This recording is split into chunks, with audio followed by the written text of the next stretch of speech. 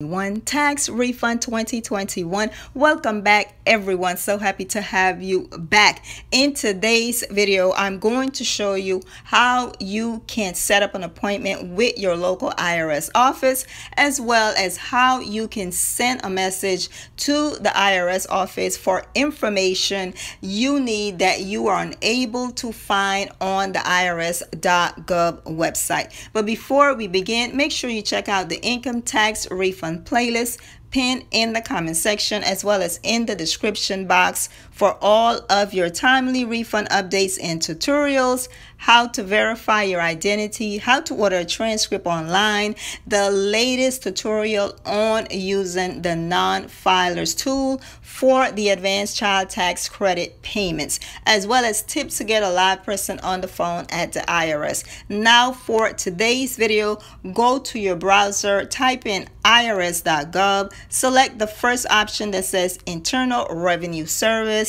At the very top, select the search bar and type in search appointment. All right, and hit search again. Now the first option is what you want to select, the option at the top that says contact your local IRS office. Now once you get here, it has a disclaimer that says taxpayer assistance centers operate by appointment. When you arrive, wear a mask if you're not fully vaccinated, and stay 6 feet away from others. Reschedule if you are feeling ill. Now, to visit your local taxpayer assistance center, you must find the office you need to visit. Make an appointment by calling the appointment number for that office. So you're going to select in blue right here where it says find a taxpayer assistant office. Now you're going to come here and select the zip code. Put your zip code in. Once you put your zip code in there, it will give you the nearest location to you with the contact information for you to call and make an appointment. All right, now let's go back to the main screen. Once we get back here, go to the very top and select help. And this is how you can send the IRS a message. Scroll to the very bottom and you will see under tools the option, the last option that says can't find something on irs.gov.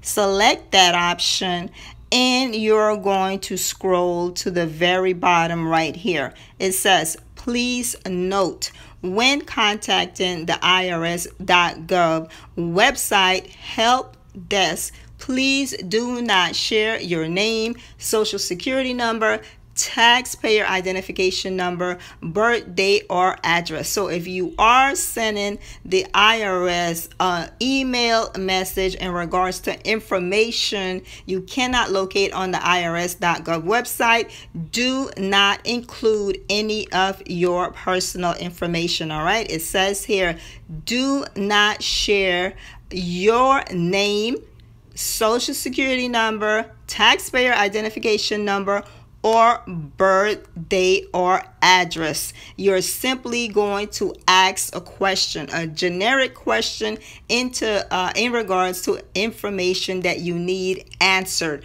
This is not for you to check the status of your IRS refund, so please do not put any personal information in there, just general questions that you are unable to find on the irs.gov website. So what you do here is you enter your email address and type your message. It says please allow 48 hours for a response to your email.